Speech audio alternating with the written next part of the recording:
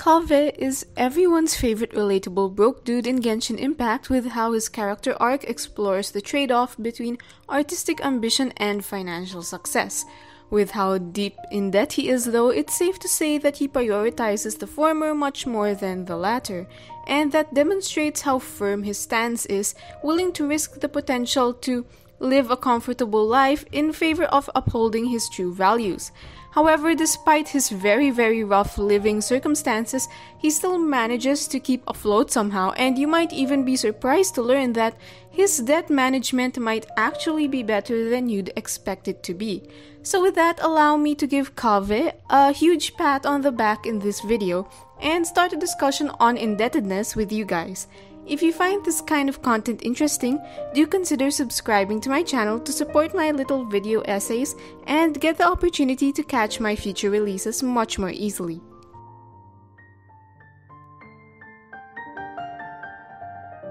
Before I get into talking about why Kaveh is relatively decent at managing his debt, it's important to outline the criteria I'll use for evaluating him.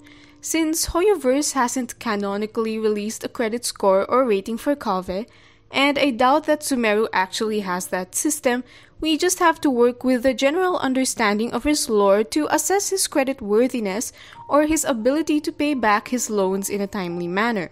Usually, the concept of credit worthiness is utilized by lenders or creditors before they actually lend their money to see if lending to that person will become risky.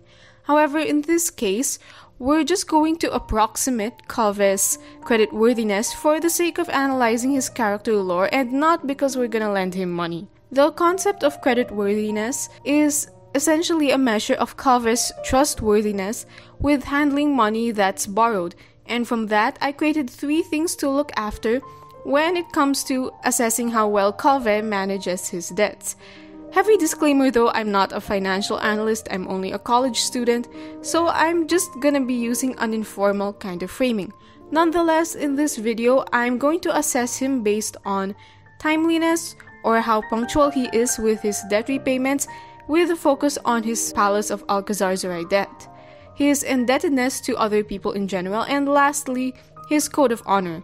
This third point is actually the most important because it'll spell out the difference between someone who pays their debt late because they really don't have money and someone who pays their debt late because they're shrewd and are trying to get away with leaving their creditors hanging.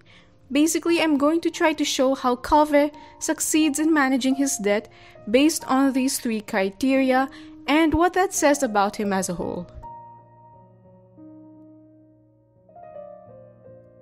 But before we get into the actual analysis, yes, I'm sorry, there's really lots of preamble needed, but if you want to skip to the next section, you may do so. But I would argue that he's paying off his loans to the Gremlin through the process of amortization. This just means that he pays equal payments over time, with each payment covering both interest and principal. This inference of mine was based on Kaveh's statement in his hangout that if he just continues working hard, he can eventually repay all his debt, indicating that the payment process is likely incremental and gradual.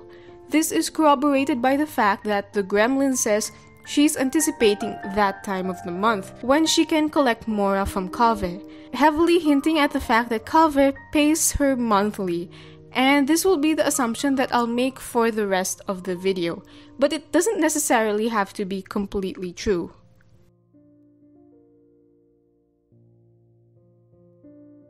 So with that in mind, the measure of Kaveh's timeliness is going to be whether he does pay during his due date every month or not. Unfortunately, much of this discussion is going to be reliant on mentions of the Gremlin herself. Anyway, in the Interdarshan Championship event, she does hint at Kaveh asking for some extensions on his monthly payments, and the Gremlin is able to give that to him sometimes when she's not pissed at least. This gives us the impression that Kaveh can't pay in a timely manner. However, in his hangout, she also does seem excited to collect money from Kaveh during that time of the month. And the way I interpret this is that more often than not, he is able to come up with something to pay, or else the Gremlin's sense of excitement would have been replaced by frustration if Kaveh was unable to pay her every single month. Seeing your debtors come to visit you only to not come up with any money to give you would easily induce a sour feeling in you, and that feeling would be far worse if you're someone who cares a whole lot about money, like a certain someone. This is a somewhat generous interpretation, however, and it does minimize the fact that Kaveh asks for extensions. But it is also worth noting that the gremlin doesn't always yammer on and on about how he's never able to pay her, and the absence of those kinds of voice lines likely indicates that Kaveh does indeed pay her as regularly as possible. This is because creditworthiness can also translate itself into your reputation sometimes. The more you default on your debt obligations, the more your creditors will view you as an untrustworthy individual, and it can result in some bad blood brewing between you. Hence, I do think the absence of the gremlin's strong animosity towards Kaveh hints that his monthly payments are more or less regular, and his extensions would only be minor, perhaps just a couple of weeks depending on when his clients will pay him. So yes, that's basically why I think Kaveh is more or less good on this front, and the timeliness of his debt repayments might be improved if he collects fees from his clients more early and consistently, or if he does other side projects which can help extend his funds.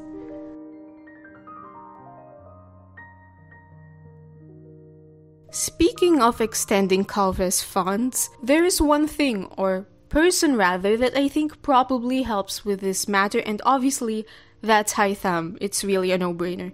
It's likely that Kaveh can borrow money from him to settle fast approaching payment deadlines, and he can pay Haitham at a much later date. So he essentially acts like a buffer. I don't think there's much evidence to suggest that he does this for the Alcazarzarai debt, but he probably does this for other things like his tabs at cafes or bars.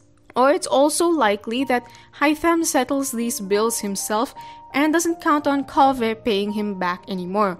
On one hand, this seems like Kaveh is too dependent on Haitham and is incurring more debt on top of his already outstanding debt. On the other hand, however, it's also noteworthy that Kaveh is generally able to hide the fact that he's living with debt, except for when he spills the tea on himself when he's drunk. If his debt did pile up too tremendously, he'd basically be borrowing money from nearly all his friends, and he'll have a reputation for being in debt, because he owes them money. Sino and Tignari, who are close to him, don't seem to be aware of him being in debt, so it's unlikely that he borrows money from them. So it's safe to say that the piling up of his debt is contained, and he's likely not racking up huge bills on top of what he already owes the gremlin. However, you might argue that he does have a lot of extra debt obligations, but it's just that they're all centered around Haitham and not spread out among his friends. That's kinda true to some degree, but the amount of debt obligations he has with Haitham or the amount of freebies he asks from him are likely well within a certain threshold.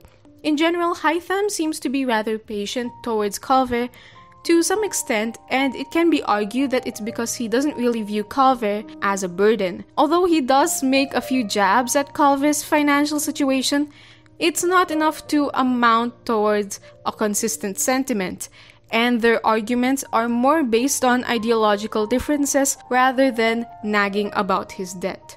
So what's the point of this? Well, you know how people say you shouldn't lend money to your friends because it strains the relationship when they can't pay on time? With that logic in mind, the fact that Haitham is not perpetually bitter about Kaveh's consistent inability to pay him likely means that the amount of debt obligations Kaveh has with him is probably not that huge. It depends on Haitham's degree of tolerance to Kaveh's reliance on him, but whatever that threshold is, Kaveh doesn't seem to have surpassed it yet. Yes, I know they did have a conversation on the Puspa Cafe message boards where Haitham called Kaveh spoiled and refused to pay his tab for that period of time. But it was more of a way to prove a point to Kaveh, to remind him of the importance of commercial exchange within the arts, rather than a result of his roommate necessarily crossing that threshold of acceptability when it comes to his debt obligations in the context of their relationship. It's worth noting that the gremlin was willing enough to foot this bill, so maybe it wasn't that large to begin with, because she's unlikely to part with a whole lot of money if she had an option not to. Also, it's worth noting that Kaveh does pay him a certain amount of rent already, so this can be what Haitham uses to fund his expenditures on Kaveh. Anyway, this rent shows that Kaveh is not Haitham's leech, at least not completely. More on that later.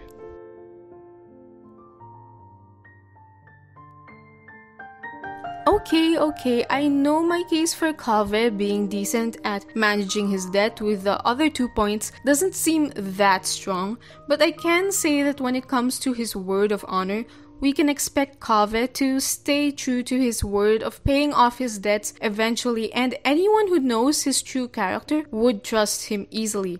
He promises to pay the gremlin back, and he also expressed in his sketchbook notes that he wants to do something for Haitham in exchange for providing him with shelter.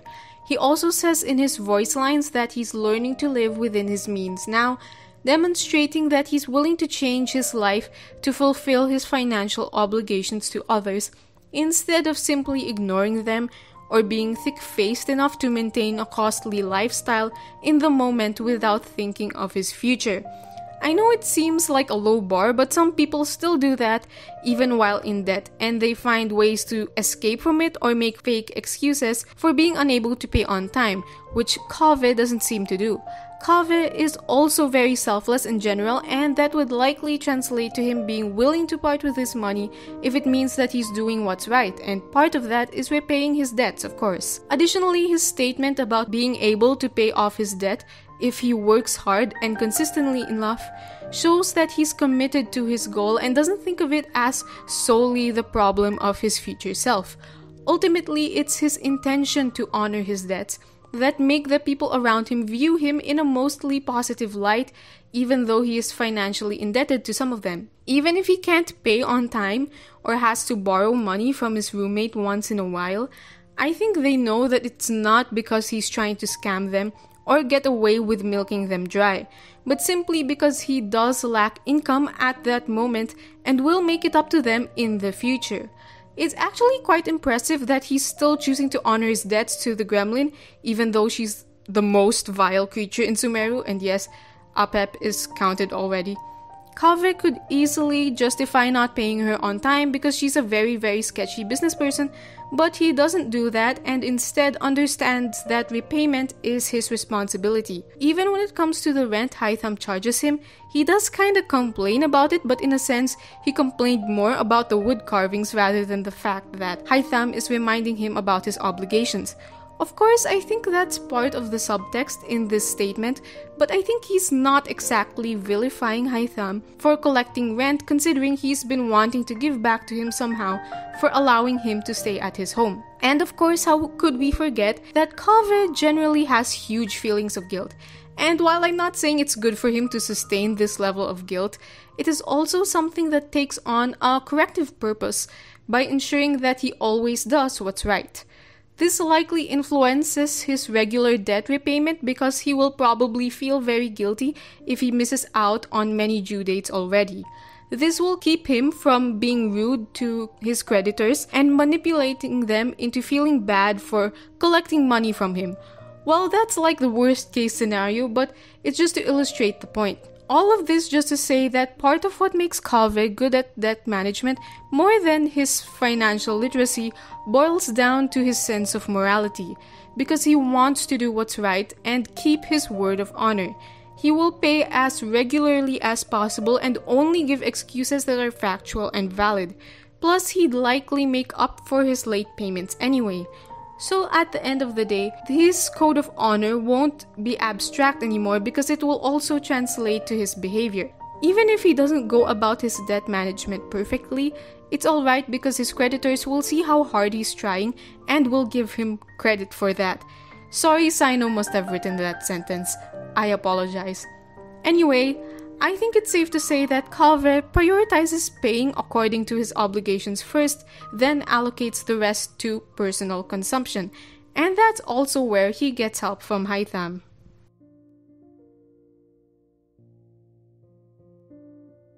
Speaking of which, I did mention how Haitham helps Kaveh a lot, and how I think Kaveh must somehow be attempting to pay him back in some way, both financially and emotionally, so to speak, like by expressing gratitude through other means such as housekeeping. However, I would like to say that in some sense, accepting help from Haitham is also a good sign of debt management. And now you might be wondering, how is that a good thing, and also doesn't that contradict what you've said previously?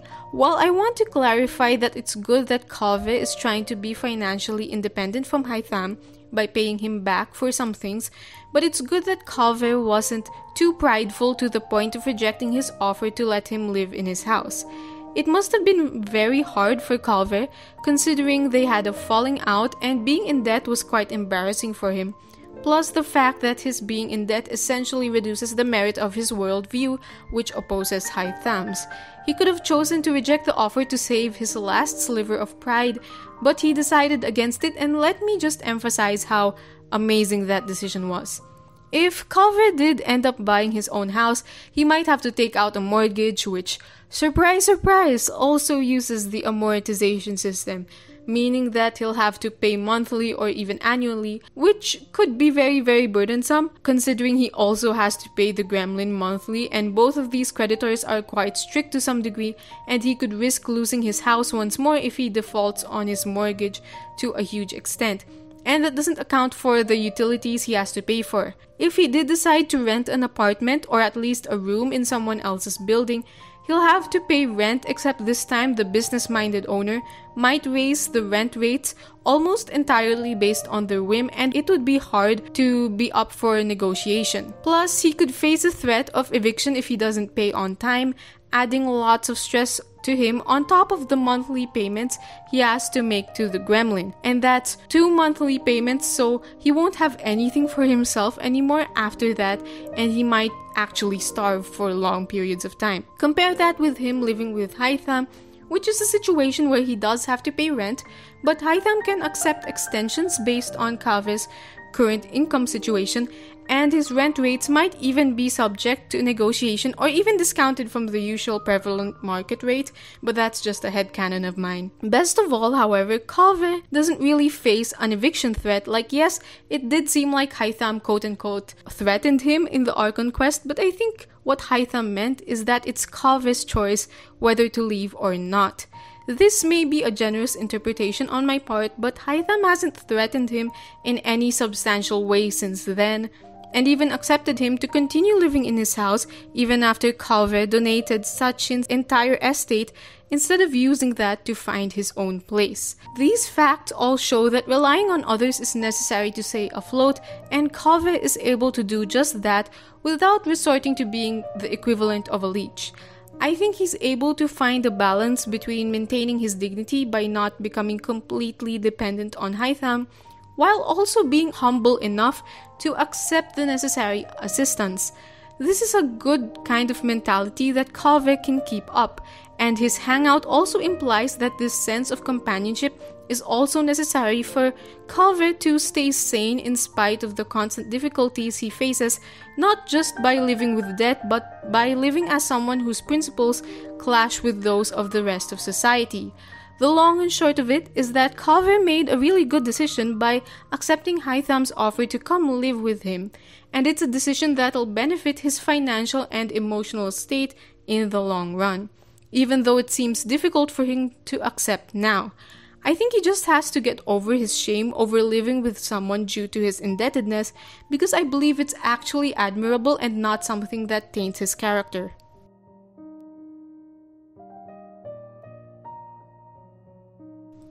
As we've learned from Kaveh's case, we can't immediately scoff at people in real life for managing their funds imperfectly, because it can be harder than we'd expect, and sometimes not having debt can be an indicator of privilege in some circumstances. So I think we can use our love for Kaveh to help us empathize with people who are in debt in real life and understand that some of them may have a lot of merits despite their financial situation. And we should also refrain from making the assumption that all people who are in debt are automatically untrustworthy or unreliable. Some of them probably just so happen to have low-paying jobs or might be their household's breadwinners, so it's important to remember that nuance when discussing financial indebtedness. But of course, that doesn't mean that we have to just be completely chill with debt. Like, there is a way of acknowledging that debt is harmful without unnecessarily belittling those who are affected by it. And we also can't dismiss them for not paying all their debt, like in 1 year or something.